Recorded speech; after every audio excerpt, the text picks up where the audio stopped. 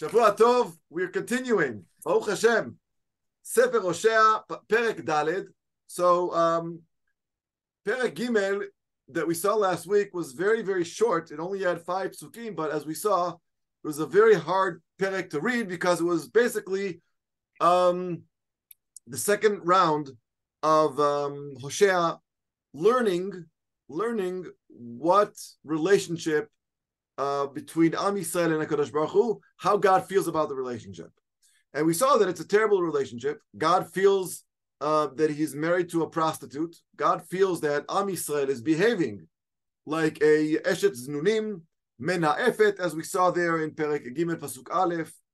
And he really wants Hoshea to really feel how he's feeling. Why? The only answer I can come up with is because that's the only thing that can create enough of a emotion in a human being to go ahead and try to do something about it. Try to go ahead and use all the talents that he has to go and persuade Am Yisrael to repent, to really go back on Derech HaYashar. But at the end of the Perek, we saw Yamim Rabim, Yeshvu Bnei Israel, right? For a very long time, they will be desolate, they will be without any king, they will be without anything really, but it will all end well. Why? Because Am Yisrael will repent, right? The last pasuk, Achar Yashuvu Bnei Israel uvikshu et Adonai Elohihem ve'et David Malkam. The word is bikshu, bakasha, meaning it comes from the Am.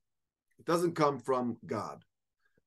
In general, when we look at the entire corpus of the Tanakh, anytime Am Yisrael needs help, it has to come from them, and then Hashem will come down and swoop and help. We see that also b'Yetziat Mitzrayim. Vayiz'aku b'nei Israel, God comes down and saves the day. Even though God sees what's going on. Vayera Hashem, he sees what goes on, but it has to come from us. There's no force. Kadosh Baruch Hu does not ever force himself on Am Yisrael, although because we're supposed to get there, on our own. We're supposed to see the Derech HaYashar. And this really, I think this is a very important message. And we, most of us, we tried to be that way as parents. We want our kids to live a good life, a straightforward, righteous life. We want them to live a life that has meaning. God too wants us all, Am Yisrael, to live a life that has meaning. And the only life that has meaning for us, for Jewish people, is to live a life of Torah and mitzvot. If you don't live a life of Torah and mitzvot, then you're not really living properly as a Jew. Yes, you can be a good human being, you can be a wonderful human being by not observing Torah and mitzvot, but that's not what God wants. God doesn't want Jews to live a life void of Torah and mitzvot. And that is a basic, it's the foundation of Yahadut. It really is. And we see that throughout the entire Torah, right? If you don't listen to God, meaning if you don't listen to the Torah mitzvot, then A, B, C, D will happen to you. Not because God wants to punish us, because we're not living the life that we should be living. The Havdil Alfei Havdalot, if you see a really good friend having trouble or having a hard time, and you want that person, you feel for that person, you want that person to feel good, to live a good life for them, not for you. God wants us to live a good life for us. And that's basically what he's trying to teach Hoshea. He wants to teach Hoshea that a proper marriage is one when there's mutual love. A proper marriage is one where, they want to be together. Not being together, but separate. Locked in like a jail. That's how God feels. God feels that Am Yisrael is just not there. He did what he was supposed to do, but they're not reciprocating. They're not doing what they're supposed to do. And that's really what we're going to be seeing now in Perek Daled. In Perek Daled, finally, we're getting to the first Tochecha, the first Perek that actually talks about what went wrong. What were they doing that was so wrong that mirrored the type of zugiut, the marriage that Am Yisrael had with Hashem versus Hoshea and this Eshet Znunim. So let's go right into Perek Dalet Pasuk Aleph And we're going to finally see what God deems important. What does God deem important enough that without it, God wants to leave? He's not interested in continuing to be a couple with Am Yisrael. So he says the following: Perek Dalet Pasuk Aleph. Shim'u Dvar Adonai B'nei Yisrael. Right? That's what he says. He says this is what God is accusing Am Yisrael for doing. Kiriv Ladonai im Yoshvei Haaretz. Ki en emet ve'en chesed ve'en da'at Elohim ba'aretz.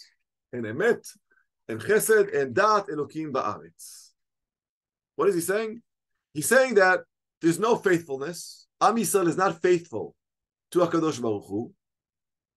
Am Yisrael has no love of the land of Eretz Yisrael, and the people have absolutely no knowledge of God as the God of the universe, God of Israel. That's the claim. That is the suit. That is what God is suing Am Yisrael. He's saying, I'm accusing you of those three things. Right? Now, if you notice in Perek, if you go back to Perek Bet, Pasuk Kaf Aleph, go back to Perek Bet, Pasuk Kaf Aleph, famous words that the men amongst us say every single day, almost every single day, except for days that we don't put on tefillin.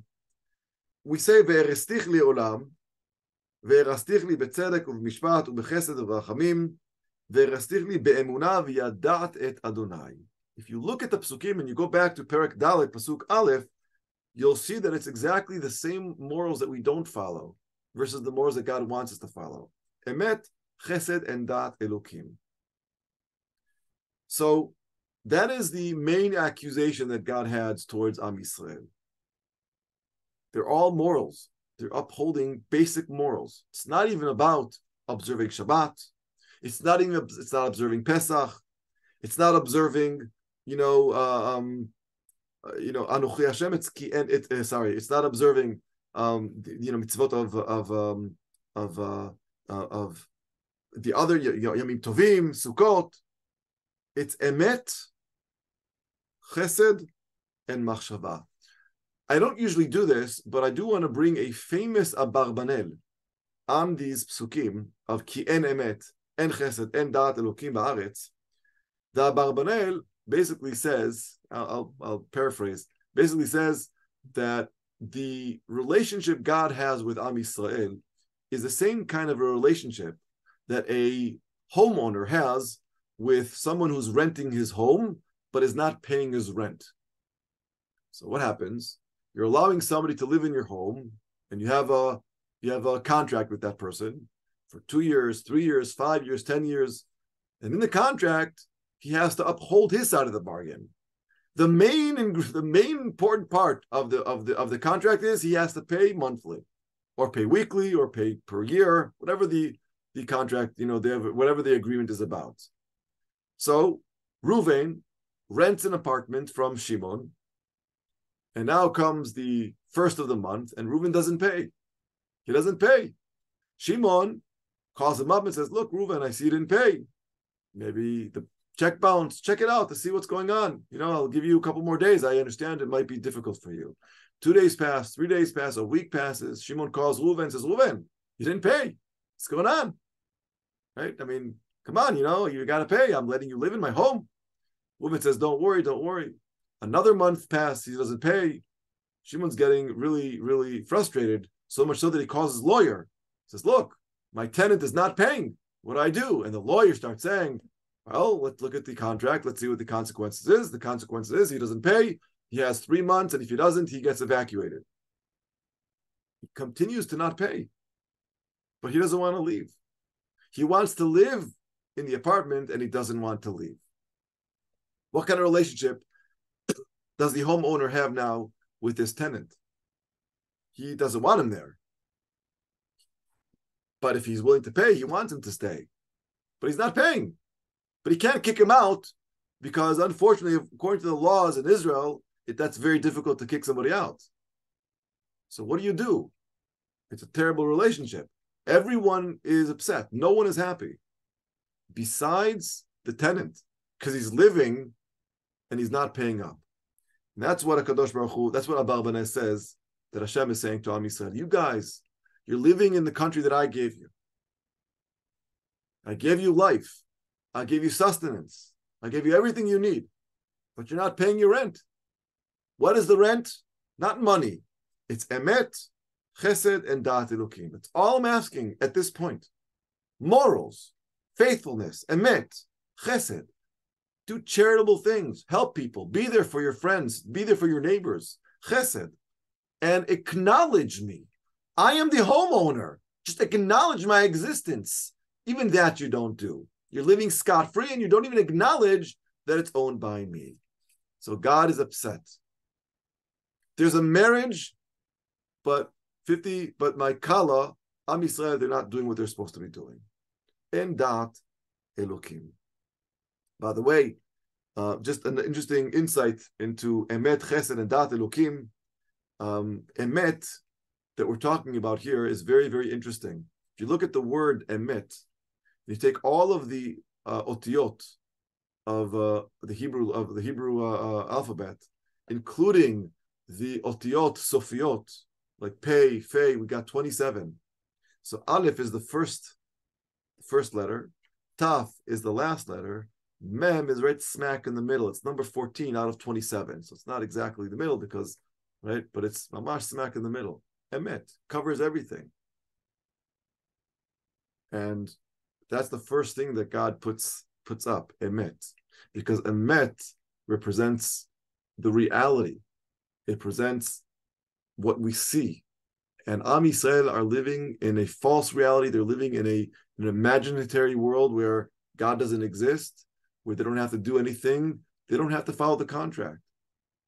That's why God is upset, because you're fulfilling your side of the bargain. Ve'en dat elokim ba'aretz. So there's no emet, which is bedibur. There's no chesed b'ma'aseh, and there's no dat elokim b'machshava. They're lacking everything. That's not a partnership, and therefore you cannot stay here. But he continues. He says in pasuk bet, more accusations. This is how you are. Alo v'chachesh v'ratzoach v'ganov v'na'of paratzu v'damim bedamim nagau. They make promises in Allah, right? It's a promise, like a neder, but they break them. They don't even keep their promises. What kind of human being does that? Well, if they don't have emet, then I can understand why they don't keep their promises. Somebody who doesn't have basic form of emet, of truth, they don't even follow. Of course they're going to promise and break them. They lie.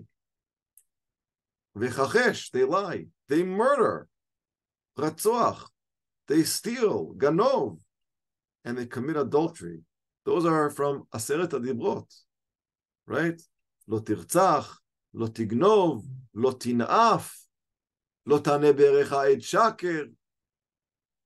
Amazing. The basics of the basics, they don't follow. That's what HaKadosh Baruch Hu is saying. These crimes, paratzu v'damim bedamim nagau, they increase, and there's no one to answer for.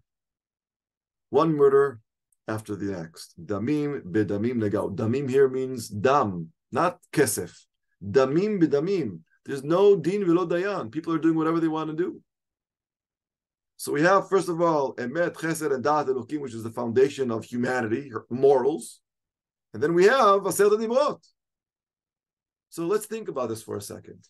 Because this, according to Hoshea, this is how Bnei Israel were behaving. I don't know if people watch movies here or not, but go to the last movie you saw that, sometime in the 12th period, the 12th century, 6th century, 15th century, the Christians, and the Romans and the Greeks, they basically do whatever they want to do. They kill when they don't get what they want. They murder when they don't get what they want. They steal. They take what doesn't belong to them, right? There's no emet, they lie. There's no charity, there's no chesed. People take from the poor all the time. That's how, according to Hoshea, that's how Am Yisrael were behaving. When I say Am Yisrael, I'm talking about Mamlechet Hatzafon. I'm talking about the 10 tribes. I'm not talking about Yehuda. Remind yourselves, we're not talking about Yerushalayim at this point. We're not talking about Yehuda, which is the southern kingdom, right? Malchut Yehuda. We're talking Malchut Israel, all the way up north. This is who they are. And therefore, Al Ken, God says, what am I supposed to do? When not only you're not upholding the contract, right? You're not paying up your rent, right? You're not doing I have to take away the land from you. Because that's what a renter does. That's what a homeowner does when the person's not paying their rent. Al ken te'aval ha'aretz. What does te'aval ha'aretz? The land will dry up. It will be a drought. Everything that lives on it will die. Ve'umlal kol yoshvei ba. Everyone. Not just human beings. B'chayat hasadeh. When there's a drought, when there's no water, when the land dries up, there's no vegetation, the animals perish as well. Ube'of hashamayim too. V'gam degei hayam ye'asefu. All the animals, the birds, and even the fish will die. Why? Because you're not paying your rent. I'm taking it away from you. You don't deserve a country. You don't deserve to live scot-free in the land that I gave you when you're not upholding your side of the bargain. Mamash. I'm just going to ask, I think, the elephant in the room, and that is Am Yisrael today. Hashem gave us back our country in 1948, and we've been protecting it, we've been working it, we've been doing what we're supposed to be doing, a lot of us. But a lot of us are not. Mamash, a lot of us are not. And there is people like to tag that those who are not observant, meaning not shomrei Torah mitzvot, are tinokot shenishbu. They don't know any better. And we have to love them, and they're good Jews, and it's true, they are. They're wonderful people, some of them not. Some datim are great, some datim are not so great. I'm not talking about, I'm talking about just shmirat Torah mitzvot. Right? It's one of the tnaim that God says, that is one of the things, v'haya im shamoah tishmeu. That's what God says. Being Jewish means following Torah mitzvot. That's what it means. That's why my heart goes out to all those sheyotzim min haderech, all those that can't, all those children and grown-ups alike that were religious and they leave it. You're missing something great in their world. Can you blame them? There's something going on. There's something wrong, not with them specifically, but there's something wrong in general with all of Am Yisrael. Kol Yisrael arevim ze bazeh.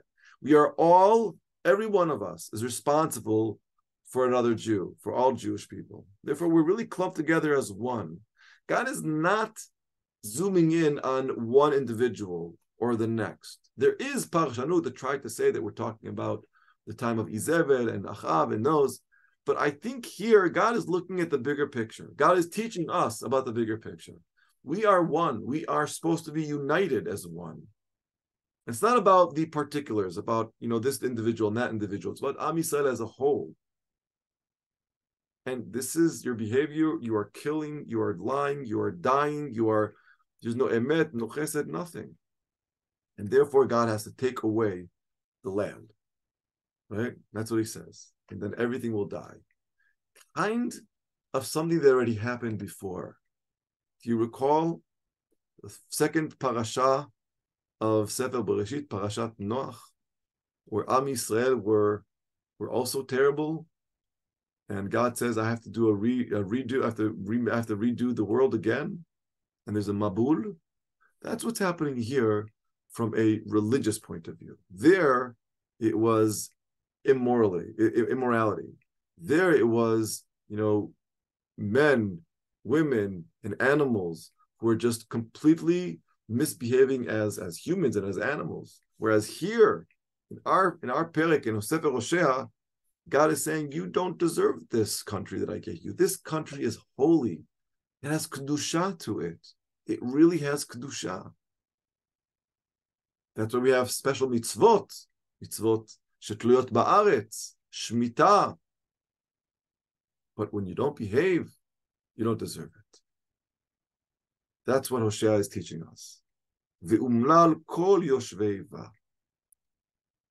So there's a drought, and no one is happy. Suk Daled. Ach ish al yarev ve'al yochach ish ve'amecha kemerivei kohen. So Hashem says, let no one accuse any other person. I'm not accused, because that's what happens. You say, oh, it's his fault. It's his fault. It's their fault. It's their fault. It's not, God is saying, don't do that. Right? You can't accuse any other people for reprimand them. God's complete. Hello, can you hear me? It's Harry calling. Can you hear me? We hear you. Who is we? Yeah. Who is me? Harry Ullman. Oh, hello, Harry. How are you?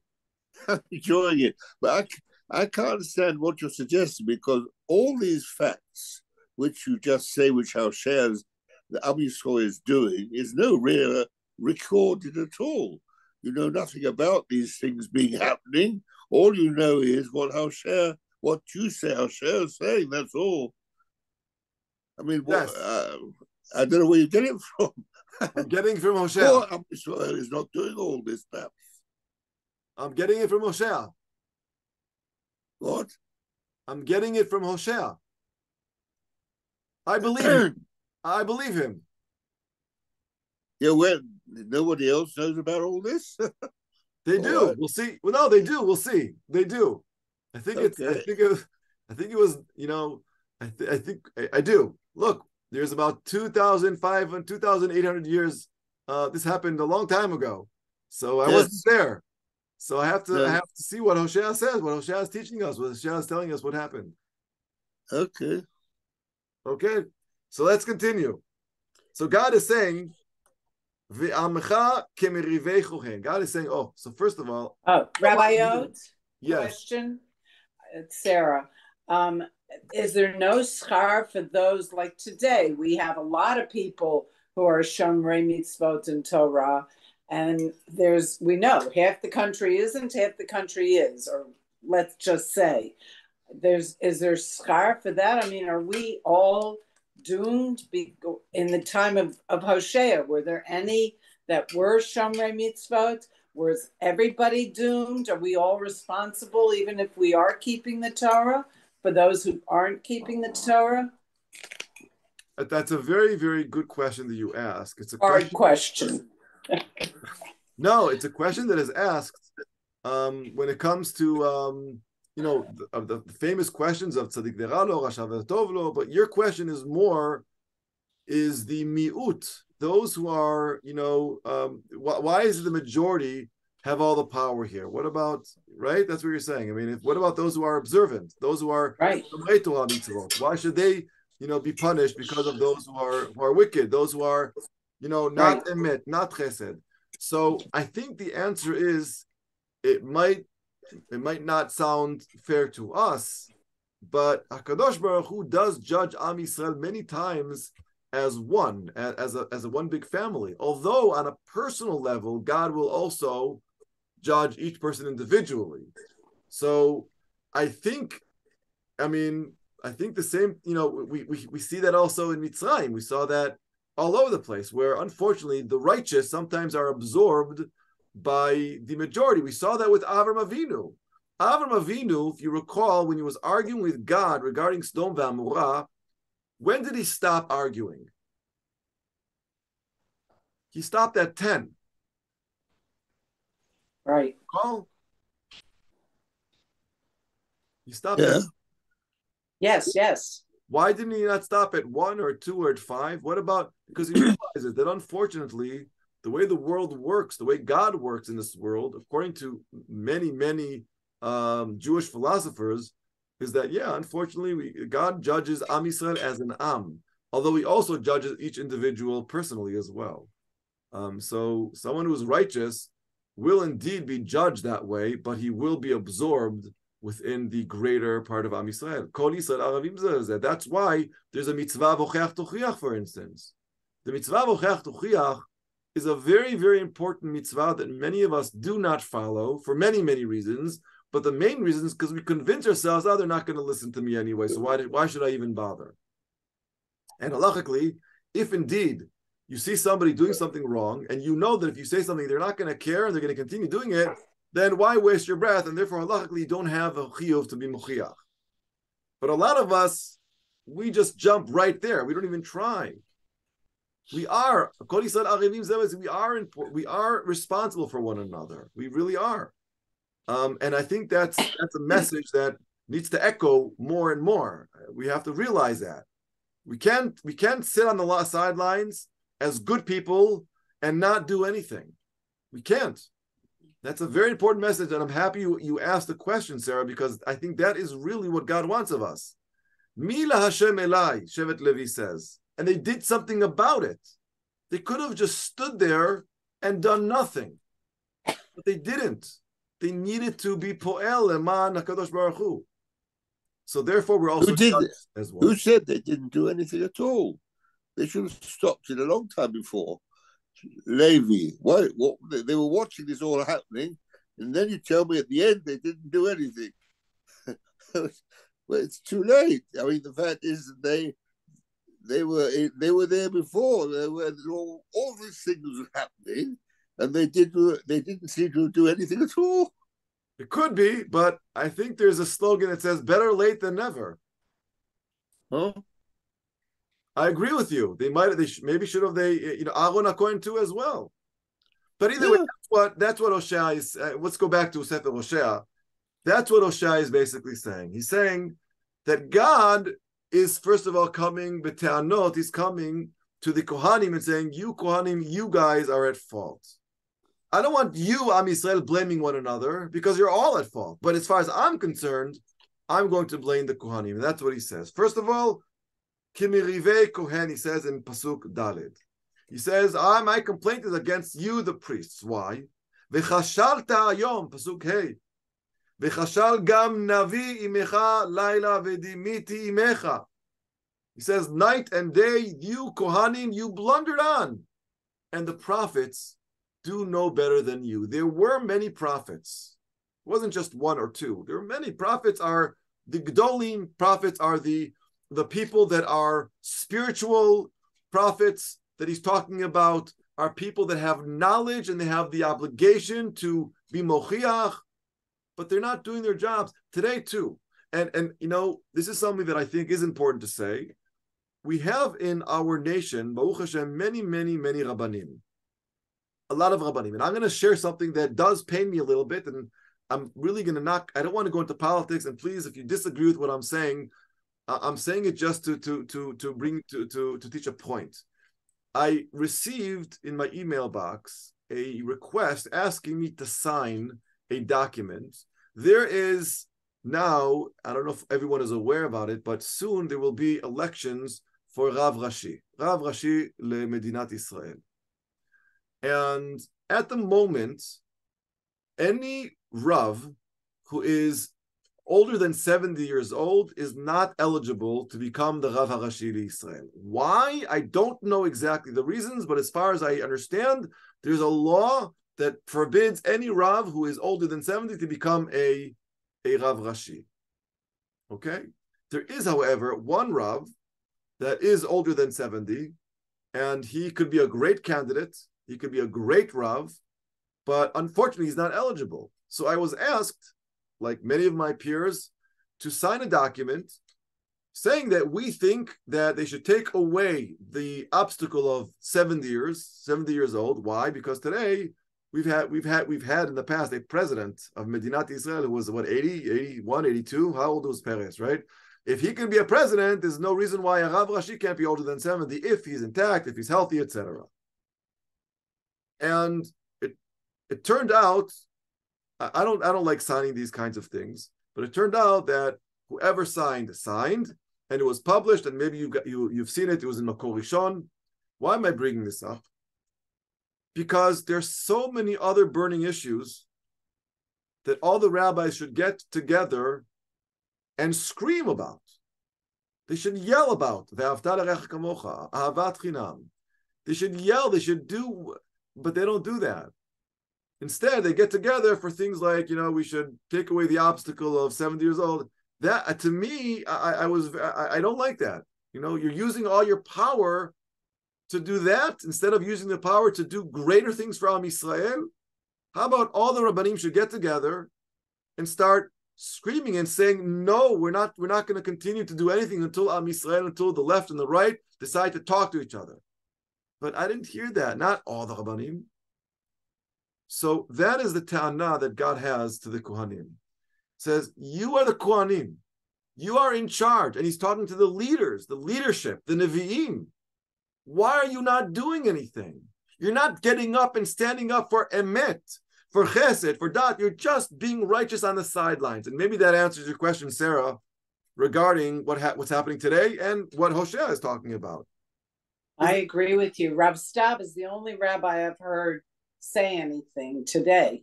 Yeah, how come not all of them? Why are they not going to rooftops? Where are the leaders? Yes. So therefore, we are also at fault.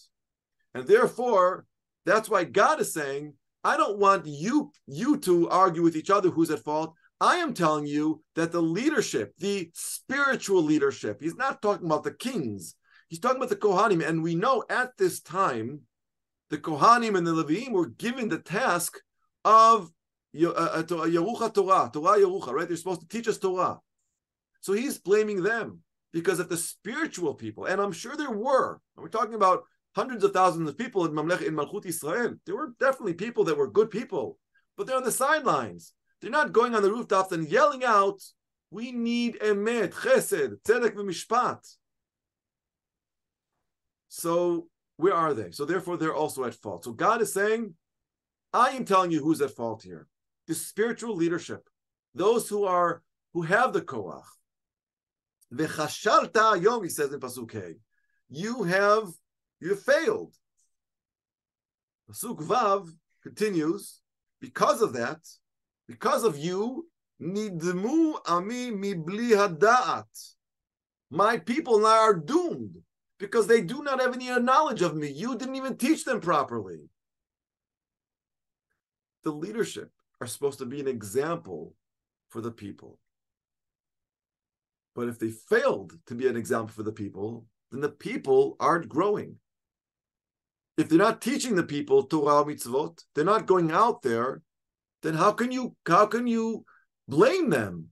So God is saying there's a hierarchy. There's the way things work is that I divided you all into shvatim, and I gave specific orders to Shevet Levi, to the Kohanim, the spiritual ones, and they're not doing their job. Ki ata hada'at ma'asta ve'em'asecha michahen li vatishkach Torat Elohecha. And then a really hard, difficult sentence, eshkach banecha gam ani. So therefore, my people are doomed, right? Because they do not have knowledge of me. And the Kohanim have refused to teach about me. They reject my teachings themselves. And therefore, I reject you. And I will not have any knowledge of your sons. I will not have any knowledge of you as well. So it's mamash midah keneged midah.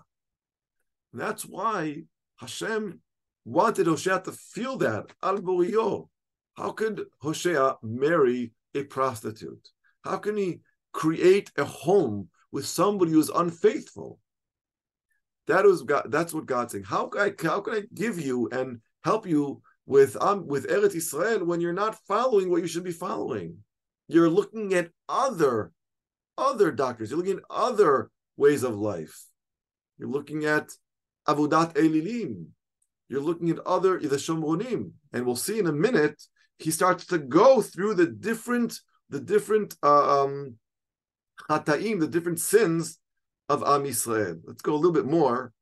Pasuk Zayin, he says, Kerubam ken chatuli, kvodam bekalon amir. He says that the more of you, right? Kerubam, the more of you, the more priests that there are, the more spiritual leadership there is, right? Ken chatuli, the more they sin against me. because everybody wants to be a Rav. Everybody wants to have a place to lead. Everybody wants the chair. So at the end of the day, they're fighting to get another chair. They're fighting to get kavod, to get honor. They're not doing their job. So they're sinning towards HaKadosh Baruch Hu. They're not doing their job towards their people. And therefore, bekalon amir, right? This should be a warning to all of the people in leadership positions that if you don't do your job, you become the problem. You become the reason. Having a position of power comes with responsibility. But he's saying that these leaders, they just want the power. They just want the honor. They just want the chair. And when they don't do what they're supposed to be doing, they become the reason why Am Yisrael sin. They become the reason why Am Yisrael is not flourishing, why Am Yisrael is not really believing in HaKadosh Baruch Hu. Why? Because they're not doing their jobs. The leadership were chosen to lead. But if you're not leading, then there's no leadership. If there's no leadership, then they crumble. And if they crumble, they will be unfaithful. If they're unfaithful, they leave God. When they leave God, God says, I can't be married to you anymore. So it's a constant cycle where he now is blaming the leadership. God is saying he's first pinpointing the problem with the leaders. And in truth, that's the problem we have today.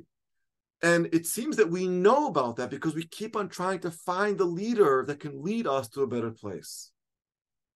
So we know what the solution is. We just can't find somebody that is good for Am Yisrael. Even these past elections, again, without getting to leadership, when finally we got a bigger majority than we've had in the past 5 or 6 years, I think it was 64, right?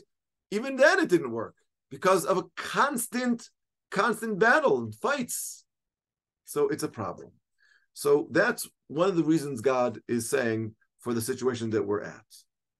And he says, Kirubam ken chatu, the more leaders we have, the problem is because it's ego against ego, and therefore we don't really get anywhere. Chatat ami yochelu, he says in pasuk chet, right? You grow rich from sins of my people. Chatat ami yochelu, you're eating, you're going rich, you're just enjoying the sin, right? Because let's face it, when people are in places of power, they enjoy that power. It goes to their heads.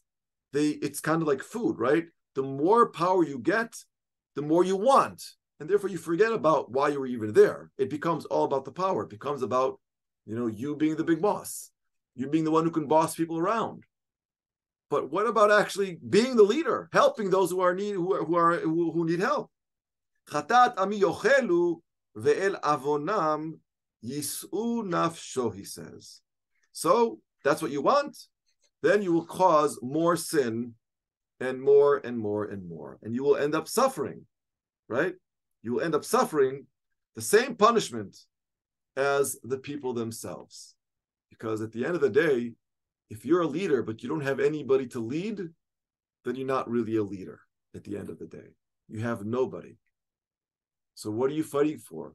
What kind of leader do you want to be if you don't lead your people? So really, it's also kind of like a lesson in leadership that I was talking to somebody, a true leader is a mesharet, a shamish. A true leader just continues to do for others. That's what leaders do, and that's what Hashem is teaching us. V'haya cha'am kakohen ufakadati alav dirachav uma'alalav ashiv lo. God says you will suffer the same punishment. Ma'alalav ashiv lo. It's a midah keneged midah. Now, if we go back to the mashal with Hoshea that we learned in Perek Gimel, if you recall, you go back to Pasuk Gimel, Perek Gimel, Pasuk Gimel. God is saying to Hoshea that after he falls in love with this woman who is unfaithful,